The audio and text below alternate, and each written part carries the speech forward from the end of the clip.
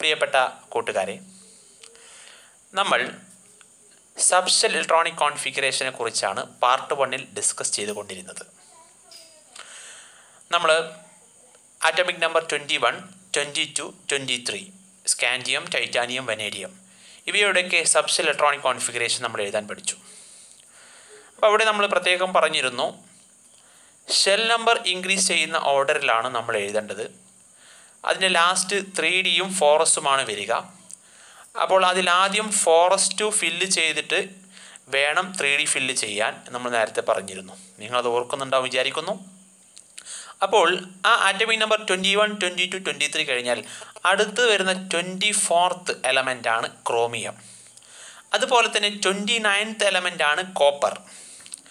ഈ 2 എലമെൻറ്റ് അതിൻ്റെ atomic number നമ്മൾ പ്രത്യേകം ഓർത്തു വെക്കണം. അവയ്ക്ക് അവയുടെ സബ്ഷെൽ ഇലക്ട്രോണിക് കോൺഫിഗറേഷന് മറ്റുള്ളവയിൽ നിന്നൊരു വ്യത്യസ്തതയുണ്ട്, ചില പെക്യുലാരിറ്റീസ് ഉണ്ട്. അതാണ് നമ്മൾ ഈ വീഡിയോയിൽ കാണാൻ പോകുന്നത്. Peculiarities of chromium and copper in there subshell electronic configuration. Okay, let's watch my video.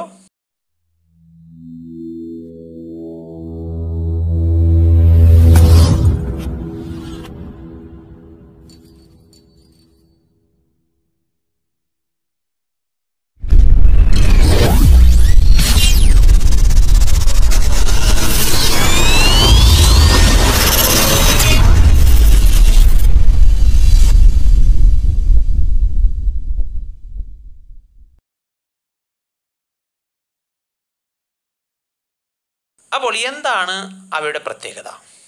നമുക്കാദ്യം ക്രോമിയം 24 ആണല്ലോ ആറ്റോമിക് നമ്പർ. അതിൻ്റെ സബ്ഷെൽ ഇലക്ട്രോണിക് കോൺഫിഗറേഷൻ നമ്മൾ ഇതുവരെ പഠിച്ച റൂൾ വെച്ച് എഴുതി നോക്കിക്കഴിഞ്ഞാൽ എങ്ങനെയായിരിക്കും? ഇതാ ഈ രൂപത്തിലായിരിക്കും. അതായത് 3D4 4S2 എന്നാണ് നമുക്ക് ലാസ്റ്റ് കിട്ടുന്നത് അല്ലേ? യഥാർത്ഥത്തിൽ അങ്ങനെയല്ല വരിക. യഥാർത്ഥത്തിൽ അതിൻ്റെ കറക്റ്റായിട്ടുള്ള subshell electronic configuration 3D5 4S1 എന്നാണ്. ഇപ്പോൾ ഈ കാണുന്ന രൂപത്തിലുള്ള സബ്ഷെൽ ഇലക്ട്രോണിക് കോൺഫിഗറേഷനാണ്. എന്തുകൊണ്ടങ്ങനെ? നമുക്കതിലേക്ക് വരാം. അടുത്തതായി 29th ആറ്റോമിക് നമ്പറുള്ള കോപ്പറിൻ്റെ സബ്ഷെൽ ഇലക്ട്രോണിക് കോൺഫിഗറേഷൻ എഴുതി നോക്കൂ. 3D9 4S2 എന്നാണ് നമ്മൾ സാധാരണ രീതിയിൽ ഇതുവരെ പഠിച്ച രീതിയിൽ വരേണ്ടിയിരുന്നത്. എന്നാൽ അതും തെറ്റായ രീതിയാണ്. ശരിയായ രീതി ഏതെന്നറിയുമോ?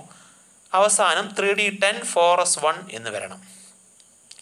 അതായത് സബ്ഷെല്ലുകളുടെ കേസിൽ ഇപ്പോൾ ഡി സബ്ഷെല്ലാണല്ലോ ഇവിടെ നമ്മൾ മാറ്റം വരുത്തിയിട്ടുള്ളത്.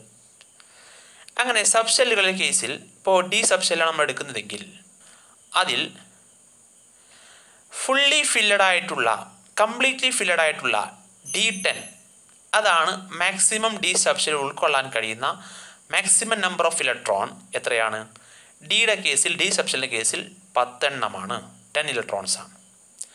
അപ്പോൾ കംപ്ലീറ്റ്ലി ഫില്ലഡ് ആയിട്ടുള്ള സബ്ഷെല്ലും അതുപോലെ തന്നെ ഹാഫ്ലി ഫില്ലഡ് ആയിട്ടുള്ള സബ്ഷെല്ലുമാണ് മറ്റ് അതർ കോൺഫിഗറേഷനേക്കാൾ മോർ സ്റ്റേബിൾ. അതായത് ഡി സബ്ഷെല്ലിൻ്റെ കേസിൽ D10 ആണ് കംപ്ലീറ്റ്ലി ഫില്ലഡ്. അതുപോലെ തന്നെ ഹാഫ്ലി ഫില്ലഡ് എന്ന് പറയുമ്പോൾ D10ൻ്റെ പകുതിയായ D5 ആണ് ഹാഫ്ലി ഫില്ലഡ്. ആ D5 എന്ന രൂപത്തിലോ അല്ലെങ്കിൽ D10 എന്ന രൂപത്തിലോ ഇലക്ട്രോണിക് കോൺഫിഗറേഷൻ, ഇലക്ട്രോൺ വിന്യാസം വന്നു കഴിഞ്ഞാൽ അതാണ് D4-നേക്കാളും D9-നേക്കാളും ഒക്കെ മോർ സ്റ്റേബിൾ എന്നർത്ഥം. ഓക്കെ, അപ്പോൾ ഹാഫ്ലി filled and completely filled subshell configurations are more stable than others.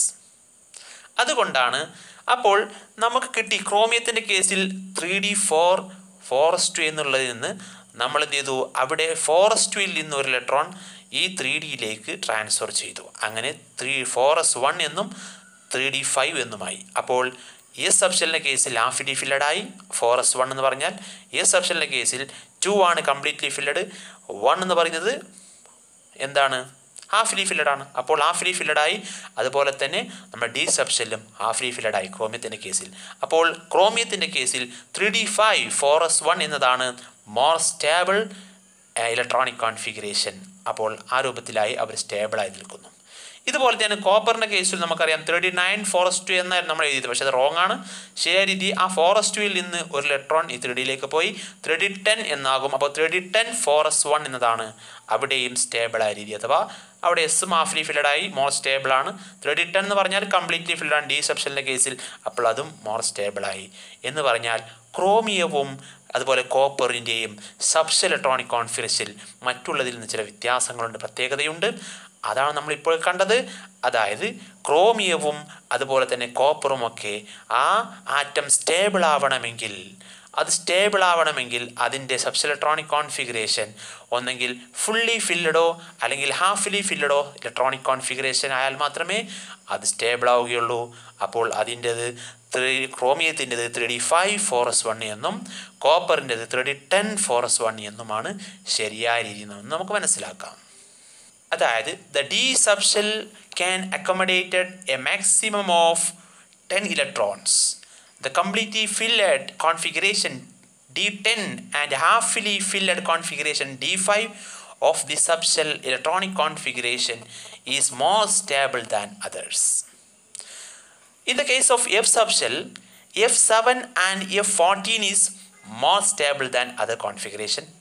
In the case of P subshell, and P3 and P6 is more stable than other configuration. In the case of S subshell, S1 and S2 is more stable. Okay, for the subshell electronic configuration of chromium 3D4 and 4s2, it is changes to 3D5:4s1. In the case of copper, it will changes to 3D9:4s2 is changes to transfers to 3D10:4s1. That is the correct method to write subshell electronic configuration of chromium and copper. നിങ്ങൾ ആദ്യമായിട്ടാണ് എൻ്റെ channel കാണുന്നതെങ്കിൽ ഇതാ ഇവിടെ കാണുന്ന ഈ subscribe button click ചെയ്യുക. അപ്പോൾ അതിനടുത്ത് ഒരു ബെൽ ബട്ടൺ തെളിഞ്ഞു വരും. ആ ബെൽ ബട്ടണും കൂടി നിങ്ങൾ എനേബിൾ ചെയ്താൽ ഇതാ ഇങ്ങനെ എനേബിൾ ചെയ്താൽ ഞാൻ അപ്ലോഡ് ചെയ്യുന്ന വീഡിയോകൾ നിങ്ങൾക്ക് നോട്ടിഫിക്കേഷനായി നിങ്ങളുടെ മൊബൈലിൽ ലഭിക്കുന്നതാണ്. അതുപോലെ തന്നെ നിങ്ങൾ ലൈക്ക് ചെയ്യാൻ മറക്കരുത്. അതുപോലെ തന്നെ ഷെയർ ചെയ്യാൻ മറക്കരുത്. കമൻറ്റ് ചെയ്യാൻ മറക്കരുത്.